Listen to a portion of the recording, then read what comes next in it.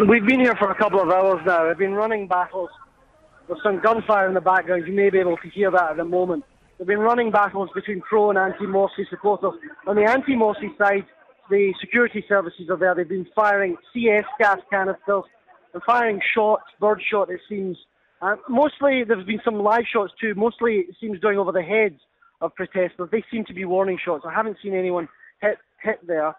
But the government forces, the security forces now appear to be trying to push back these many, many hundreds of pro-President Morsi supporters closer to the mosque where they've been assembled, demanding the president's return for a number of weeks now.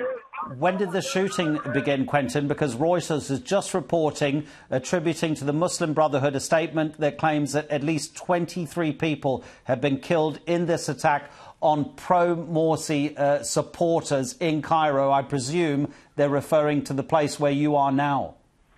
That's right. We've heard that there have been fatalities here, that a number of people have been killed.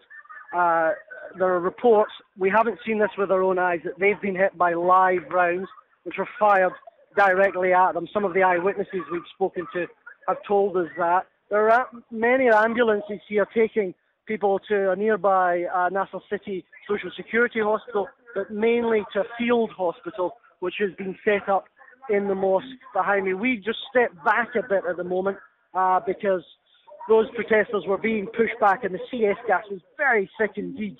In fact, at one point, as the CS gas rounds were coming in, we had to duck down for protection and people surrounded us to give us protection. But some people certainly have been injured by those incoming canisters, and we are hearing reports that a number of people have been killed here by live rounds.